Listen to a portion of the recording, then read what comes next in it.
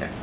Last night we had a very successful wine dinner at Reflections, and we went through a journey through the wineries owned by the Henriot family.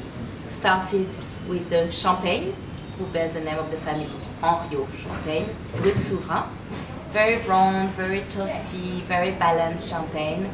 The blend is made with a lot of Chardonnay, a lot of Grand Cru. Since 1808 we've had very large vineyard in Chardonnay Grand Cru, so that has defined our style to blend these wines.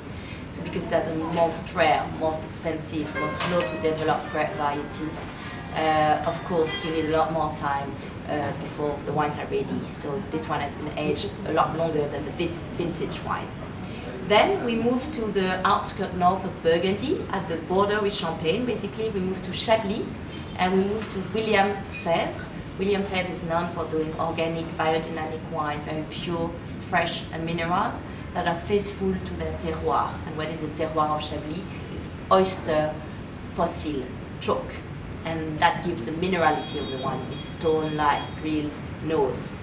And this wine are very enjoyable for themselves, round and balanced, but as well with some fresh seafood that answers to this minerality of the wine. At the end, we move to the heart of Burgundy, which are Bouchard Père et Fils wine. Basically, Bouchard Père et Fils went from father to son for the last 9 generations. It all started in 1731. And now we're very well known for our estates in Beaune Premier Cru. We own the Beaune Castle. It's an old medieval fortress since the 15th century.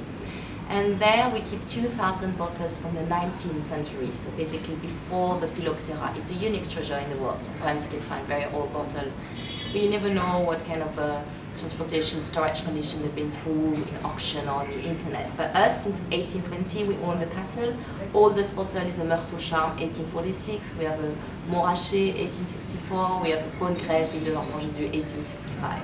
So it gives you an idea about the aging potential of this wine. We're killing this wine when they're still very, very young, but already very enjoyable. We have the Beaune du Château, which is a blend of 17 Premier Cru, enabling us to do a very round and balanced wine just after a few years of aging.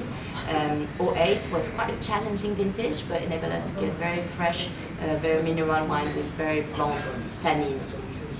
We had as well the Meursault Les Clous. It's a village appellation, but very specific. Les Clous is a parcel that is the same altitude as Corton Charlemagne Grand Cru. Same geological structure, quite marly, very fresh, very mineral. So not that typical of a rich, mellow, heavy, toasty Meursault, but a lot more mineral and elegant. Especially in 2012, we had very small grapes, very aerated bunches, so we could reach a very good ripe without any issue with healthiness. And then at the very end, we had a surprise wines, one white and one red, that are really our legendary label. We have the Bonne Grève, Ville de l'Enfant Jésus, which is basically since 1793. The family bought it after the French Revolution, when the religious people were kicked out of their properties. But beforehand, this parcel was owned by a nun of Beaune. 1637, a nun from Beaune, Marguerite du Saint-Sacrement. Anyway, got a prediction that a baby king was on his way. And 9 months later, Louis XIV was born, and he was the biggest, most famous ever king in France. We call him the Sun King, le Roi Soleil. He built the Versailles Castle. So everybody went to Beaune to thank the nun for the prediction. And one donator donated this 4-hectare parcel, exactly mid-slope, very sandy soil, which is really good because it dries very quickly. And on 07 we had a lot of rain during the summer. Quite cold vintage with a warm terroir, enable us to achieve very good balance. It's always a wine that preserves with silky tannin. As soon as you get the spices and the leather aromas, we wrap it off and put it in the barrels on the fine lees.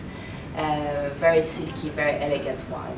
And the last one was going back to white, Corton Charlemagne.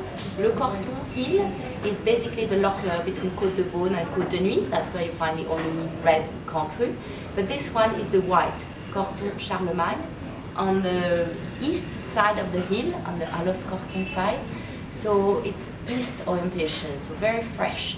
And we're at the top of the hill, so there you have a lot of small stone, and there you can wait for a very long time for the wines to reach a very good ripe. Especially 09 was quite a warm and dry vintage, so it's the opposite than this one. You have a very cold, terroir in a very warm vintage. Of course, this one can develop for 50 more years. The idea of the philosophy of the Henriot family is to try to do fine wine faithful to the soil they come from. So I hope this journey through our wines gives you an idea about what we try to do. Okay. Thank you.